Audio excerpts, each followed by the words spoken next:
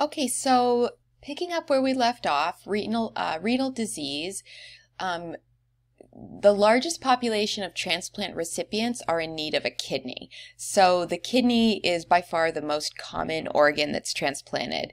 And what is the role of the kidney? It excretes nitrogenous waste. It regulates fluid volume, composition, and acid-base balance of the blood. And then synthesis of hormones necessary for erythrocyte production, bone metabolism, and maintenance of blood pressure. So the kidneys are pretty darn important.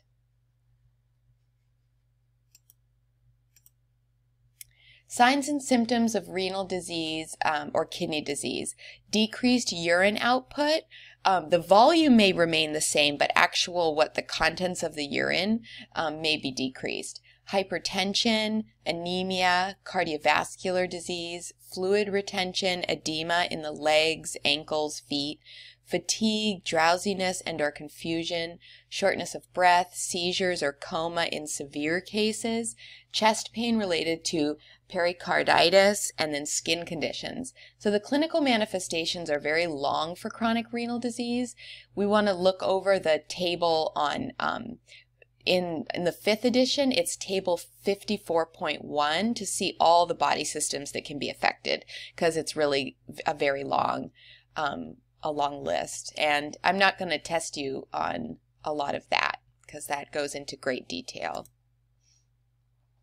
The stages of kidney disease, basically it has to do with the GFR. A lot of it has to do with the rate of the GFR, which is glomerular filtration rate, and the most accurate means of measuring renal function is the glomerular filtration rate, and that is an expression of the quality of glomerular filtrate creates each minute in the renal nephrons. So it's the quality of the filtration essentially. So stage 1 renal damage with normal GFR, which is greater than 90, at or greater than 90. And then and you might not have any symptoms here at stage 1. Stage 2, renal damage with mild decrease in the GFR, so a number between 60 to 89. Again, there may not be any major symptoms. Moderate, the GFR just keeps getting lower. Anemia and bone metabolism disorders become more common. Chronic kidney disease is defined by kidney damage or a GFR that's less than 60. Stage 4, severe reduction of GFR, 15 to 29.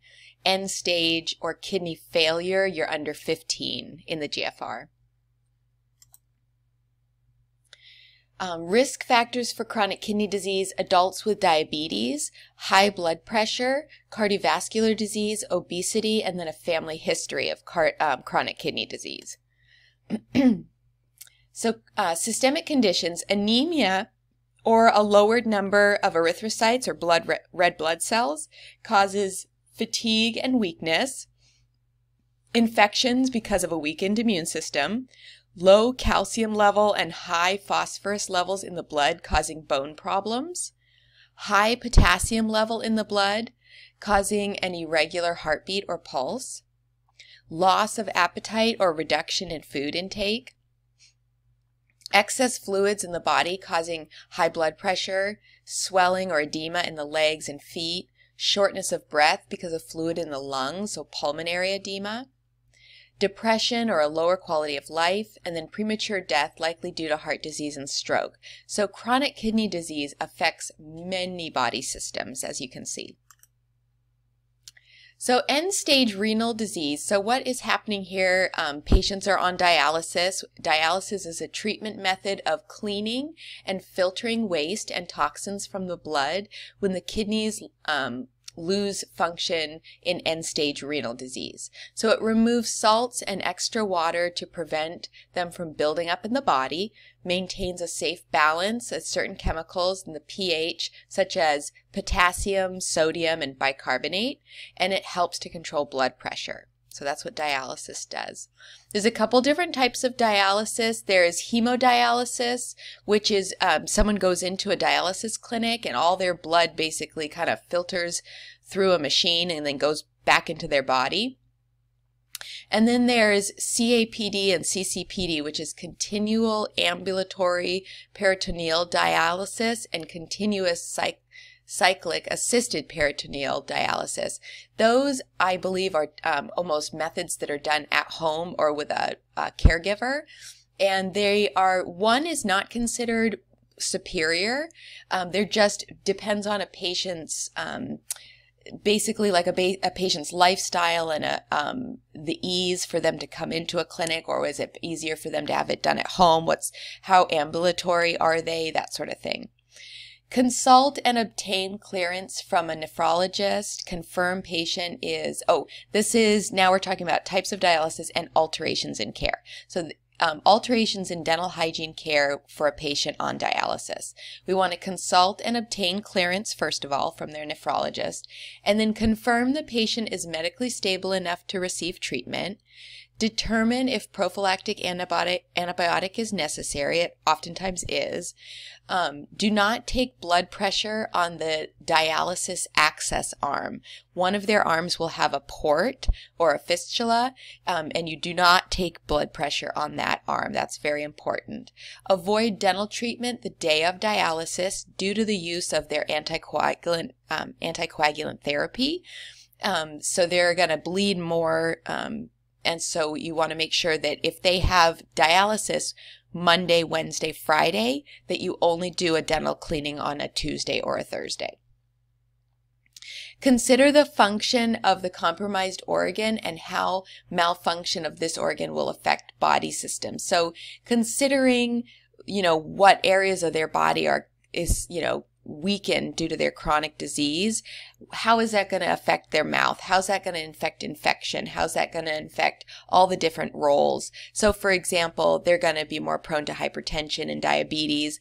That's going to put them at greater risk for periodontal disease, maybe xerostomia and decay because of their medications. Everything is connected. End stage, so dental hygiene, process of care considerations continued. End stage renal disease patients are prone to secondary diabetes and hypertension.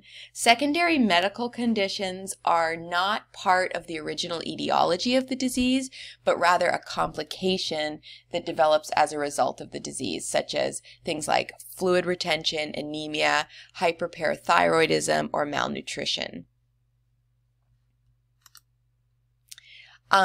This is a lot, these next couple slides, there's a lot of information here. These are oral manifestations, sort of the description, and then the dental treatment considerations. So these are things that could show up in your patient. I'm not going to read off the dental treatment consideration, but I highly encourage you to read through these tables. So pallor of the oral mucosa, this has to do with anemia. Pale appearance of the oral mucosa results from anemia. Xerostomia, dry mouth, reduction in saliva flow results in dry mouth, caries, gingival disease, and viral and fungal infections. Red or orange pigmentation of the cheeks and oral mucosa, this is pruritus, severe itching of the skin, dryness of the skin, and depositions of keratin-like pigmentation results from a decrease in the renal filtration. Oh gosh, I thought that was dyspnea, but it's not. Dysgeusia, altered or metallic taste, sensation. Saliva may exhibit a characteristic of like an ammonia-like odor resulting from high urea content. So the patient may complain of a strange taste in their mouth. They've probably known what it is. It's the fact that they have a higher urea content. But if you notice sort of a particular odor that doesn't smell like periodontal disease, it doesn't smell like, kind of a GERD, stomach upset, or just biofilm, that's what it can be stemmed from. Bacterial, viral, and fungal infections. Fungal infections, candida, are more frequent, resulting from reduction or lack of saliva and immunosuppression. Petechiae and ecchymosis and gingival bleeding. Bleeding tendencies observed on the oral mucosa, soft palate, border of the tongue, gingiva, resulting from thrombocytopenia, infection, medications use, and use of anticoagulants such as heparin. So the bleeding disorders have a lot to do with medication, especially anticoagulant. Dentition abnormalities of the children. Enamel hypoplasia, red brownish discoloration of teeth occurs in children.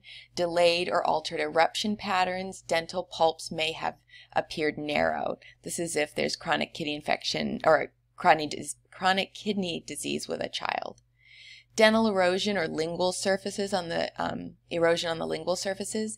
Erosion of teeth is associated with regurgitation and persistent vomiting from high levels of uremia. So this could be a result of a side effect of their end-stage renal disease. Uremic stomatitis. Two forms. There is erythropoiesis type, features dry erythematous, burning, painful oral mucosa that is covered with a thick gray exudate. The ulcerative form is characterized by mucosal ulcerations. So uremic stomatitis can appear sort of two different ways. Looks very kind of ulcerated or covered with like a thick gray smear. White patches of uremic frost, crystallized or powder-like urea deposits that can be found on the skin or oral mucosa, resulting from excretion of nitrogenous compounds in the sweat observed in severe uremia. Osseous changes of the maxilla and mandible, loss of lamina dura, demineralized bone characterized as ground glass in appearance, and localized radiolucent lesions. Central giant cell granulomas may also appear. Infection or inflammation of the periodontium, periodontal or endodontic abscesses, periodontitis. Periodontal inflammation may be more severe than for normal biofilm-induced gingivitis. Periodontal attachment loss may result from poor oral hygiene, lack of biofilm removal. And then a patient that has chronic kidney disease or end-stage renal disease has increase in calculus formation, and this is because dental calculus formation arises from uremic status and duration of renal disease. Okay. So medical considerations for chronic kidney disease patients.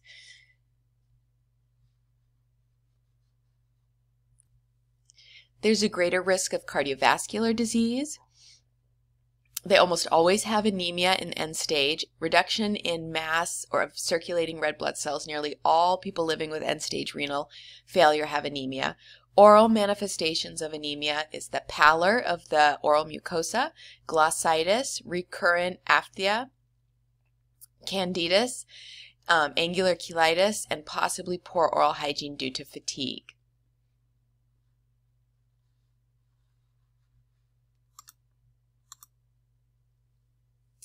Mineral and bone disorder. Excessive secretion of the parathyroid hormone affects this. Kidney loss, ability to excrete phosphorus from the body and produce the active form of vitamin D. So there's usually deficiency in vitamin D. Must limit the phosphorus intake because they can't secrete it. Vitamin D supplements and phosphorus binders are recommended. Renal-friendly diet. Patients work with a nutritionist because they're on a very strict diet when there's end-stage renal or chronic kidney disease. Oral manifestations, calcium deposits on and in the teeth, the soft tissue, the vasculature, and our organs. Calcium deposits in the carotid artery may be visible on a panoramic radiograph. Narrowing of the pulp chamber, so that's more calcium deposit within the pulp chamber. Various radiolucencies, the loss of the lamina dura, trabecular pattern, and bone density changes. So I'm going to read my other notes here. A serious complication of chronic kidney disease characterized by an excessive secretion of parathyroid hormone is known as mineral and bone disorder. formerly referred to as secondary hyperparathyroidosis. As renal disease progresses, the kidneys lose their ability to excrete the phosphorus from the body and produce the active form of vitamin D necessary in bone metabolism. Persons with mineral and bone disorders must limit phosphorus intake. In addition, they need vitamin D supplements, and a medication known as phosphorus binders may be prescribed to reduce the absorption of phosphorus. Nutrition. So renal diet, there's a restriction on fluid and the sodium intake that limit the dietary phosphorus and potassium.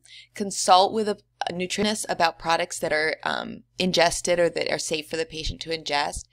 Protein levels may be higher or lower depending on their stage of renal disease. Uremia compounds the dental calculus problem. So we already mentioned that they may have more calculus because of uremia. Salivary pH. Uremia alters the pH of blood and saliva.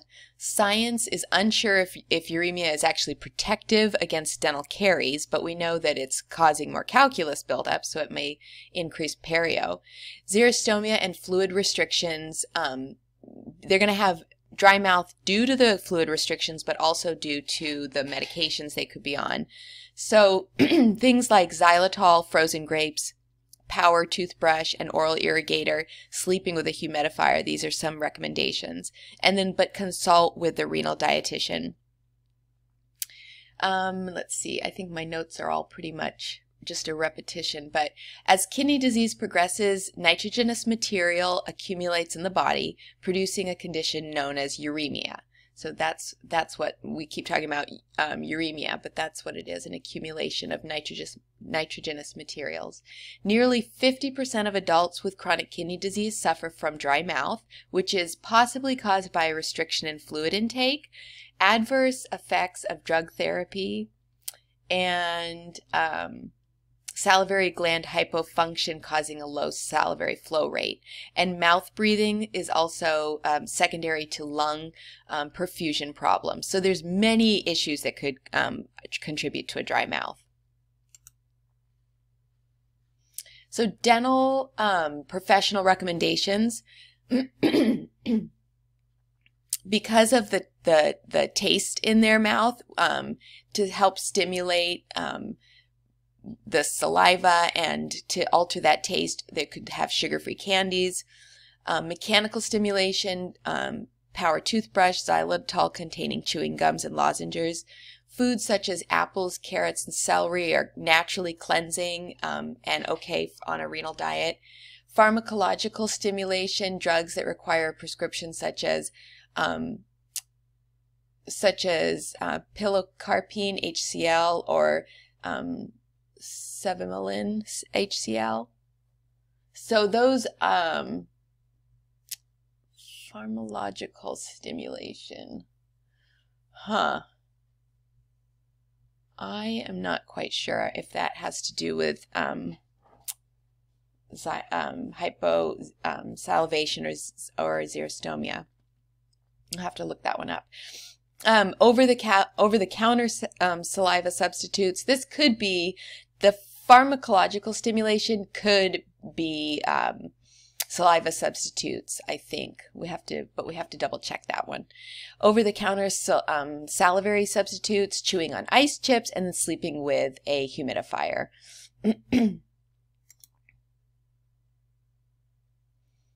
So, for considering periodontal disease for the chronic kidney disease patient, at best there's a moderate relationship that exists between periodontal disease and renal insufficiency. The relationship between the two diseases are still being researched.